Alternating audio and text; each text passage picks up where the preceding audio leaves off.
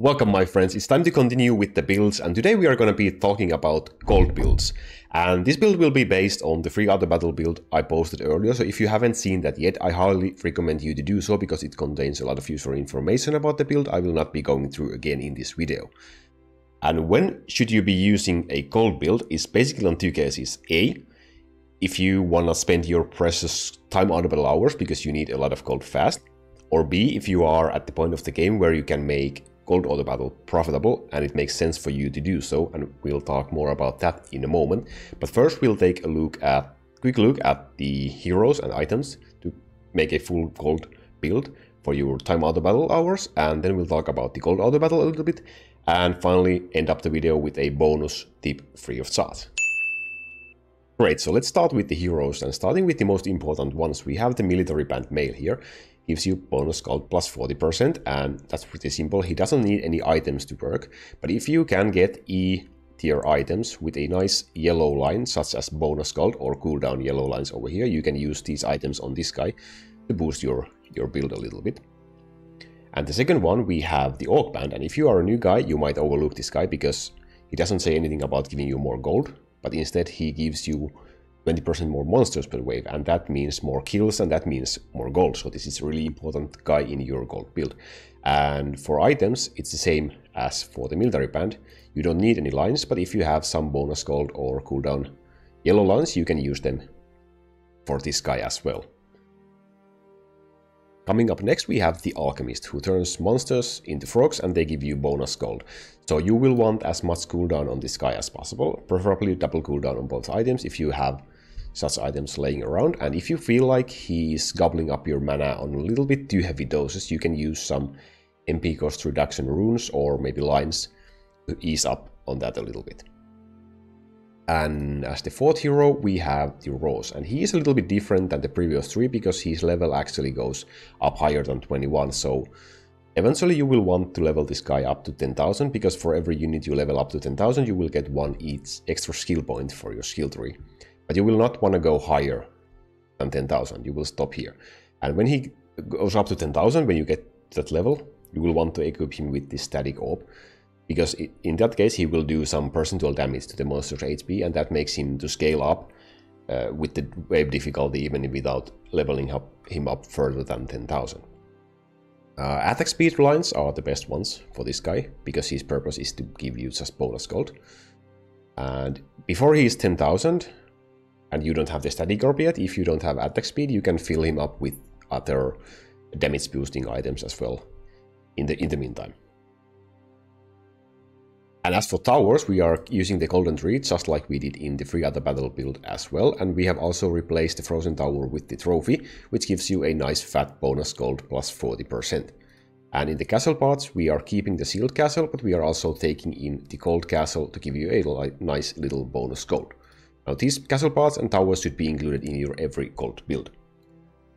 And as for altars, you are good to go with the healing altar, just as you did in the free Autobattle build, because gold builds are always weaker than free Autobattle builds, so you will probably want that extra healing just in case you need it. But if you are super confident in your strength, in the strength of your build, and you have some extra dark crystals laying around, you can use the Altar of Greed as well for a small bonus gold income, but you are good to go with the healing altar. That's what I usually use myself.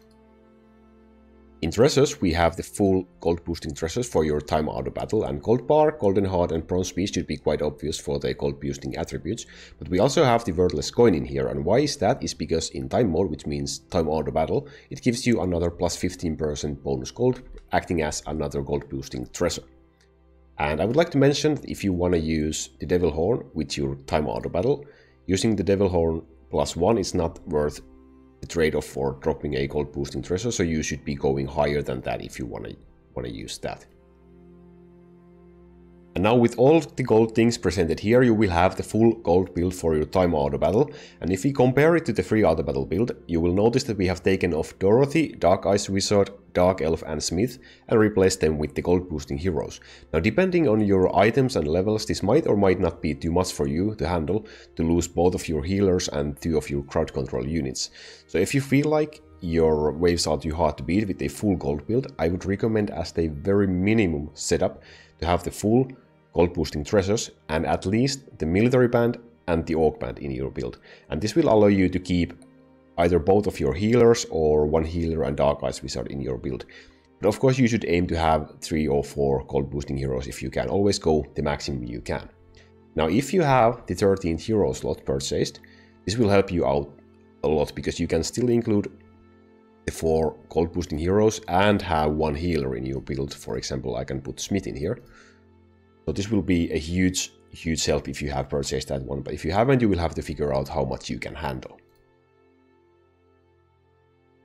Okay, so what about the profitable gold build? Well, this will be done with the Devil Horn +2 or higher, and a couple of things I want to say first is you're going to be able to achieve a profitable gold build when you are around over 500,000 waves in the game. It's hard to say exactly when because it depends on a lot of factors, and if the highest Devil Horn you can use is +2 on your gold build, but with your free Autobattle build you could use a +3 or higher, and you are still below 1 million waves in the games, it's probably better to keep on going with the free Autobattle build until you are at least at a 1 million waves, because that will make you progress faster and you will have more skill points to use, which will make your builds easier and stronger to use.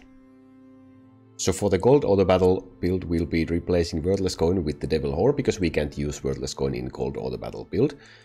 And with 3 treasures and 4 heroes, you will have the full build. If you can handle this, good for you, you are all good to go and go waving. But because beating waves with Devil Horn is significantly harder than just single waving, there's a good chance that using full 4 heroes and 3 treasures is too much for you to handle. So if we want to take a look at the minimum recommended, like profitable, sustainable setup for your builds, I would recommend you to have the full 3 gold treasures and at least the military band male and the Orc Band in your build. Other option might be to replace the bronze piece with a power glow if that allows you to bring in another gold boosting hero such as the Alchemist in your build. But of course you should aim to have the full 3 treasures and 3 or 4 gold boosting heroes in your build if you can. And now again, having 13 hero slots will help you tremendously. So if you want to spend any money in this game, that's one of the best purchases you can make. Okay, so let's pretend I can only run 3 gold heroes and I have the 13 hero slot purchased. That would allow me to put in 1 healer, for example Smith in my build, and also I could replace the 4th hero with either Dark Elf to give me both healers in my build or Dark Ice Wizard to give me some control if that's what I need, and it depends where your weakness is, if you need more healers or more crowd control. Dorothy can be sacrificed first always when you drop heroes for your gold boosting heroes. And then about the skill tree, you should be using the same skill tree as you are using in your free Autobattle build as well. So please take a reference from the free Autobattle build I posted earlier. And once you have enough skill points to travel the outer circle and towards the other trees, you will naturally gain some of these 1% increase bonus gold nodes over here. But it's not really advised to go and seek for any extras over here, because you would have to use 2 skill points for a mere 1% increased bonus gold gain. And those 2 skill points are most likely better to be used to make your build stronger and more stable, so you can easier include more gold boosting heroes in your build instead. And those are the basics of gold builds and making a profitable gold Autobattle build. If you have any questions, please do leave a comment down below. I will do my best to give you a satisfying answer. And I promised a bonus tip, so this is for your time Autobattle usage, and your time Autobattle is based on real life time. So whenever you want to use your precious little time Autobattle hours, you should be using 3 times game speed if possible. So make sure to grab that free 3x game speed buff whenever you want to burn your precious Autobattle hours. Now, I thank you very much for watching. If you want to support me, please consider hitting the subscribe button. That would mean a lot. And I'm gonna see you next time. So once again, thank you and goodbye.